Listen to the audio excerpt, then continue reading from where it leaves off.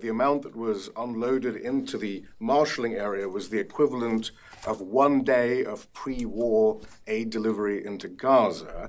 Of that, then, do you know how much actually reached the people off Gaza? Whose lives were saved? How many? Whose decision was it to end or not extend the pier operation? Is that a General Kirilla decision? Is that SecDef, or is that the president? And when was that decision made? To end. So as we always said, the pier is temporary. I'd like to provide an update on the temporary pier, or the joint logistics over the shore capability that has been used to surge humanitarian assistance into Gaza.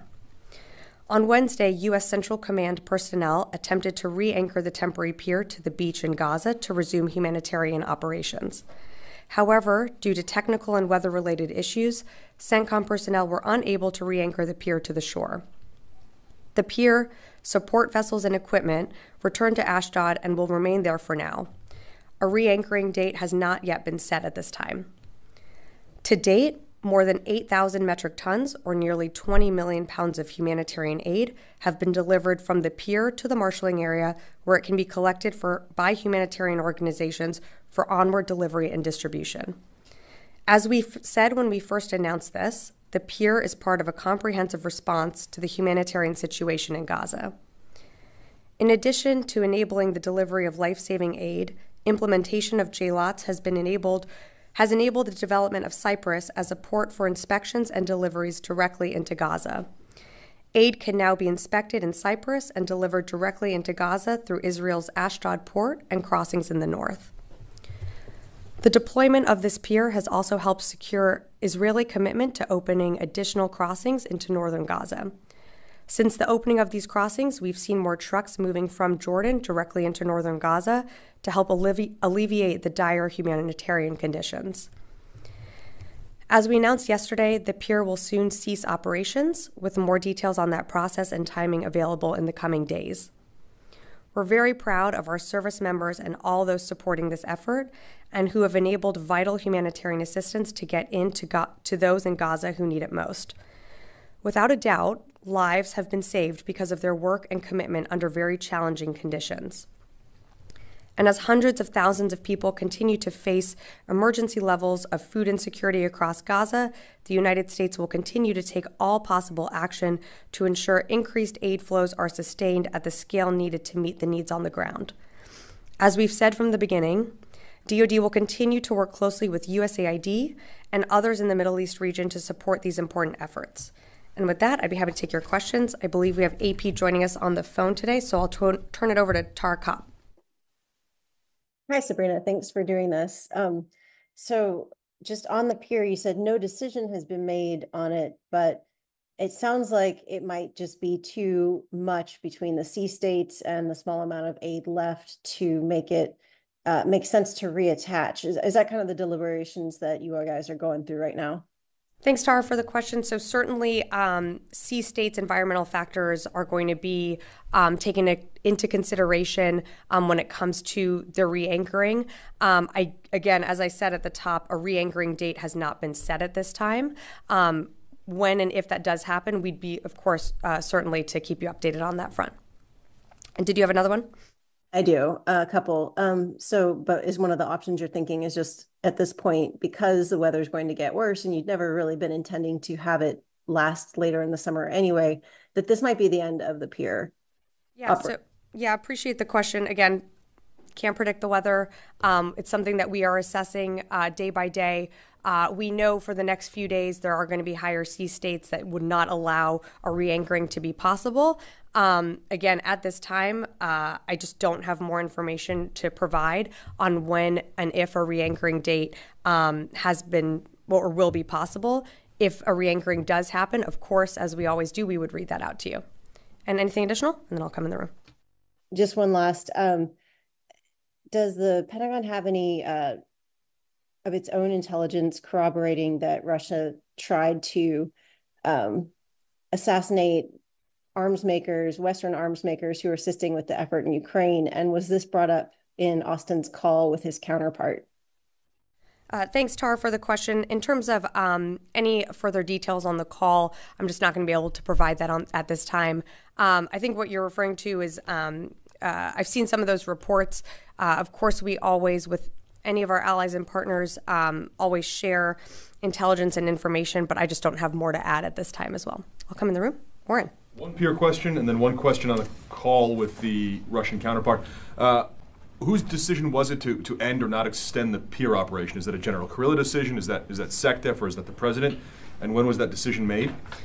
To end. So as we always said, the pier is temporary. A decision, it's not just one person, it is a collective decision that is made. And of course, a recommendation comes up from the commander all the way up to the secretary. We always said that this pier was temporary, and given the sea states, the weather conditions that we know were always going to get worse throughout the summer, the mission of the pier will be concluding at some time soon, but I just don't have an exact date for you. And then on the call with the Russian counterpart, with Minister Belousov, this is now 2 calls in 2.5 weeks. Was this one also initiated by Secretary Austin? And it certainly seems like these are more common than they've been over the course of 2.5 years. Of the last 2.5 years, is this to be expected to continue? Will there be a more regular pace of discussions here between the two? This call was initiated by the Russian Minister of Defense. In terms of future calls, of course, nothing to announce, but as the Secretary has said, and what I also mentioned at the top, is that maintaining lines of communication is incredibly important right now. And so if there are future calls, we'd read those out as well. Was there any specific reason given about why? I just don't have any more to provide at this time. Liz. Thanks, Sabrina. President Zelensky has insisted that lifting all restrictions so Ukraine can strike military targets within Russia would be a, quote, game changer, and that Ukraine needs to hit those targets and able to win. What's the Pentagon's assessment of that? So I think the president spoke to this very directly yesterday at his press conference. Our policy hasn't changed. We do allow those cross-border strikes when Russia is attacking from the other side of the border. And as the war has changed, we have changed, our policies have adapted. And you've seen that play out in Kharkiv, and it could expand into other areas. But right now, we have not authorized the use of ATACMS for deep strike capabilities within Russia.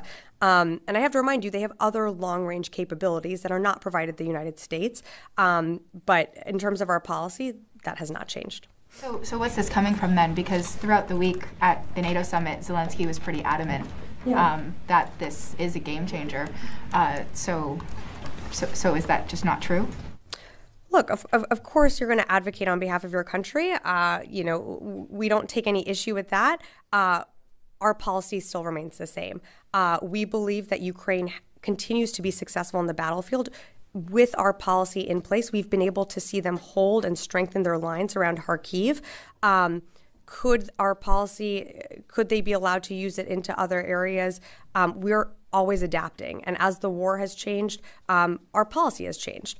But of course, we are always mindful of escalation, and that's something that is the reason why we have the policy the way it is. Constantine. Thanks, Sabrina. You mentioned, you sort of said that if the pier is re-anchored twice, is there a world where the re-anchoring attempts are scrubbed and this is the pier has done the last work it will do? It really depends on the sea states and the environment. And right now, obviously, I can't predict that. What we are committed to is making sure that every single piece of aid, metric ton of aid that is in Cyprus is moved into Gaza.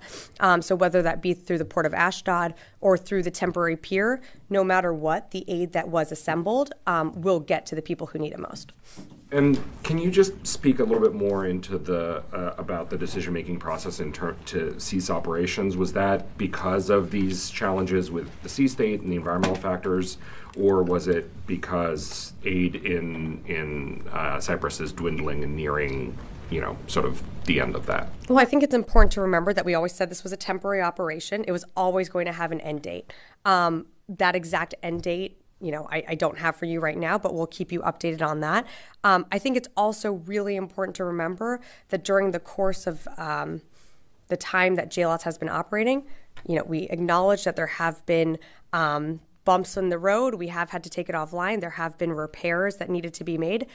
But you cannot discount the fact that we were able to get nearly 20 million pounds of aid into Gaza and for onward distribution. We got it in, of course, to the marshalling area.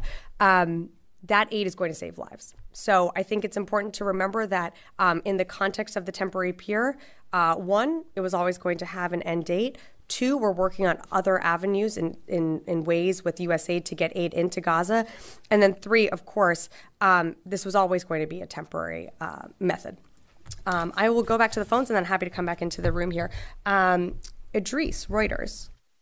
Yeah, two quick questions. The White House earlier this week announced some long-range fires being moved to Germany, sort of, on and off, and then eventually being placed there in 2026.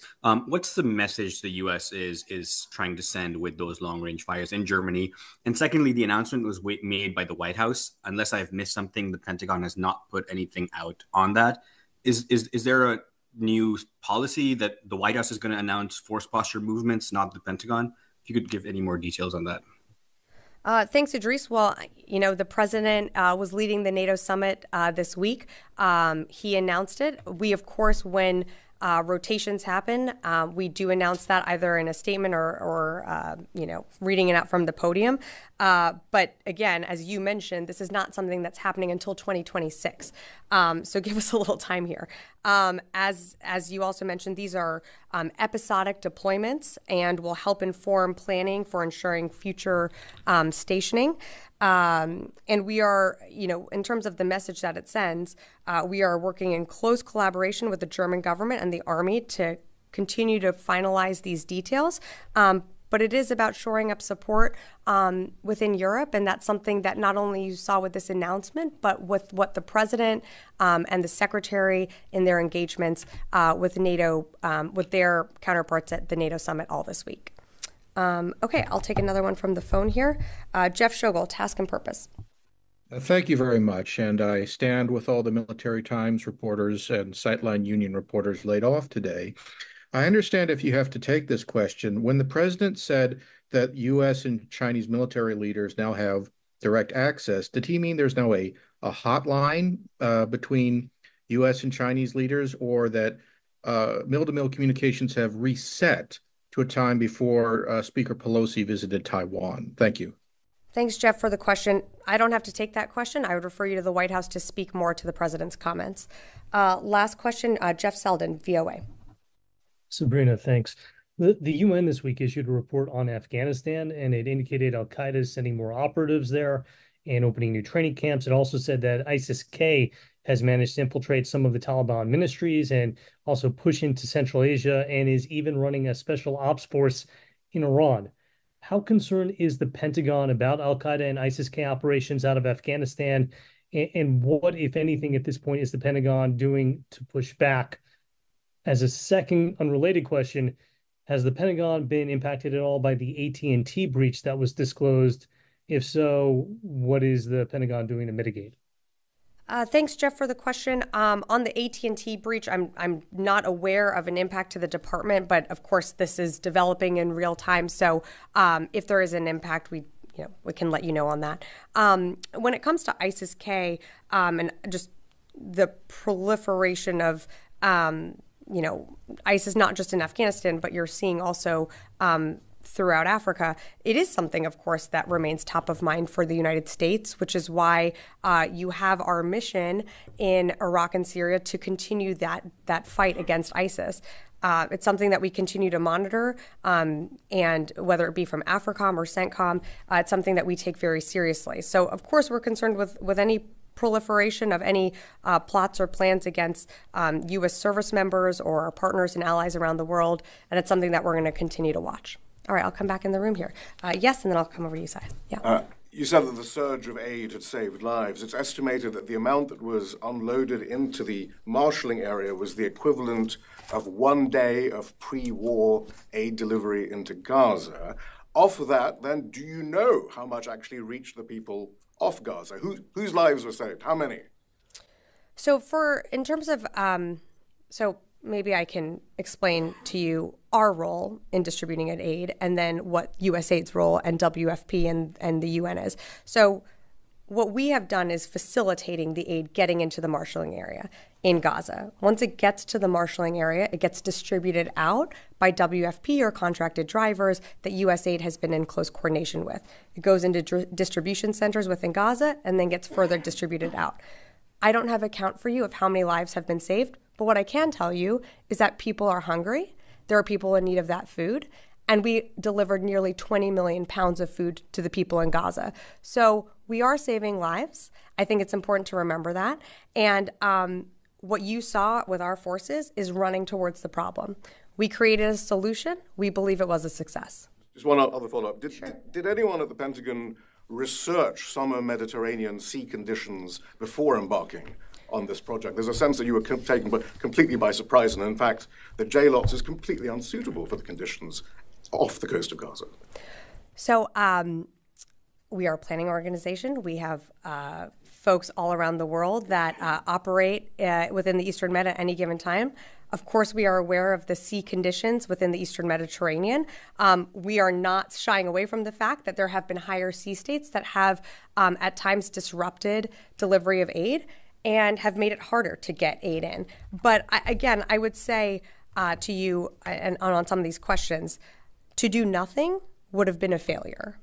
To be part of a solution, that's success. And that's what you saw with our personnel delivering that aid into Gaza. Well, there'll be an inquiry now as to where this $230 million of taxpayer money actually went and whether it was worth it and the decision-making process behind it. I think it was worth feeding people who needed it most. Yeah. All right. Yeah, Aaron, and then I'm coming over here. Just kind of a follow-up. How many days has the pier been functioning, like getting aid off the pier onto land? I believe it was a total of 20 days since it was anchored on in mid-May. That it's taken food off of the pier and delivered it onto shore, 20 days total. Mm-hmm. Well, two separate things. So the functionality of the pier, it's been operable for about 20 days. You have to remember that aid started to move when we moved the pier back into a few weeks ago back to Ashdod. There were those contracted drivers that started moving aid out of the marshaling area into distribution centers because the marshaling area was essentially at capacity. So that was happening while aid was not moving off the pier because there was essentially, it was pretty full, but there wasn't a need to necessarily move aid in at a rapid pace.